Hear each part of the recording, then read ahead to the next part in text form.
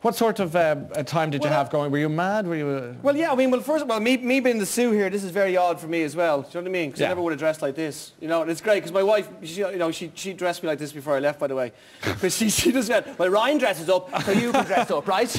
A lot of people say that. Yeah. So before I left, she changed the tie and everything. But so as a kid, I never really looked I kind of look cool now. I mean, ish. Yeah, you do. Do you know what I mean? I still have a bit of a paddy head on me. Do you know what I mean? Yeah. But I look kind of cool. But like when I was a kid, I looked horrendous. Do you know what I mean? Yeah. Yeah, I was very odd. I mean, I've talked about in the past about me having. I used to call it my special eye. I had a special eye when I was a kid. What was that? Well, it was the medical term for it is a squint, right? Okay. Yeah. And this is terrible because when you were a kid, right, doctors said, oh, you've got a squint. So you went around like with your eye just banged into your nose, right? And they went, you sound like a pirate. Well, you got a squint, yeah, you got a squint, you'd be grand, right? So I call it my special eye now, right? Yeah, so kids now that have a squint, they're going around going, I've got a special eye like Jason Byrne, right?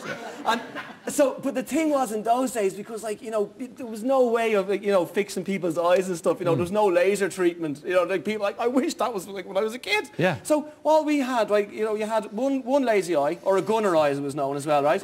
And what they did was they put a patch over the good eye, right? And you had a patch on your good eye to make the lazy eye work, right? Yeah. As if the lazy eye was just like lying there going, I couldn't give a crap, I'm just gonna lie here, right? And then when the patch went on, you know, it made it work. So my mum, right, who loved me dearly, she thought, I know what I'll do, right? I don't want anybody to notice that you have a patch, right?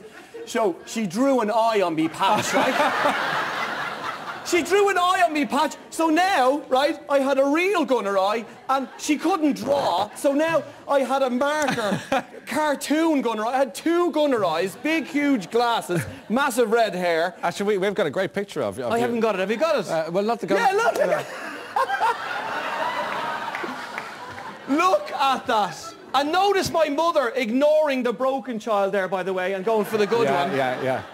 Look at my knee and my elbow. Everything, yeah. I'd say you were a crazy kid. Yeah, I was nuts because what happened was that, like, because nobody would play with me because I had, you know, I was mad looking. And because if you went around with a patch in your eye with a cartoon eye on it, no one would play with you. No. And I remember just walking around, like, just going up to people going, like, will you play with me? And where I lived, people used to give me bits of bread. This is true, right?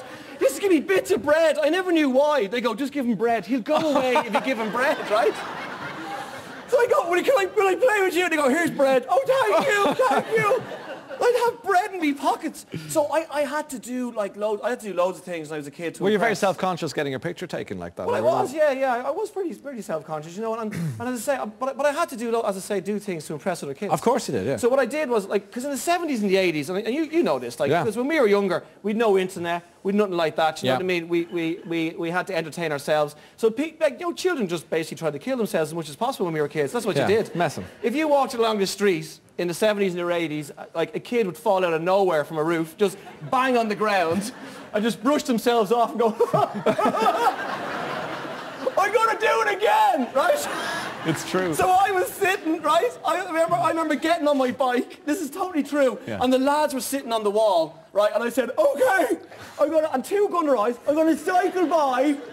And when I cycle by, I want you to throw a stick into the spokes, right? So I get by them, and they throw a stick into spokes. I'd go over the top of the handlebars. I'd land on the ground, but I wouldn't hurt myself because I'd be full of bread, right? So